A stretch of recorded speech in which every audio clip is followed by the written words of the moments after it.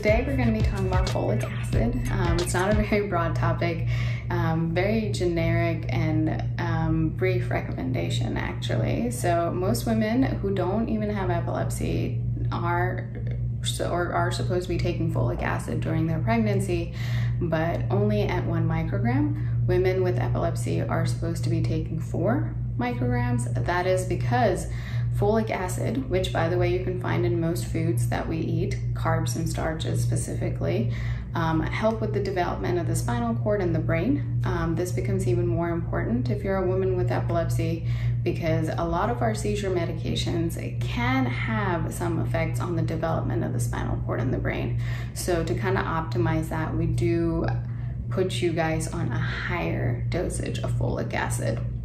So if you're not on birth control, no IUD, no barrier, and you are sexually active, there is a chance you might get pregnant.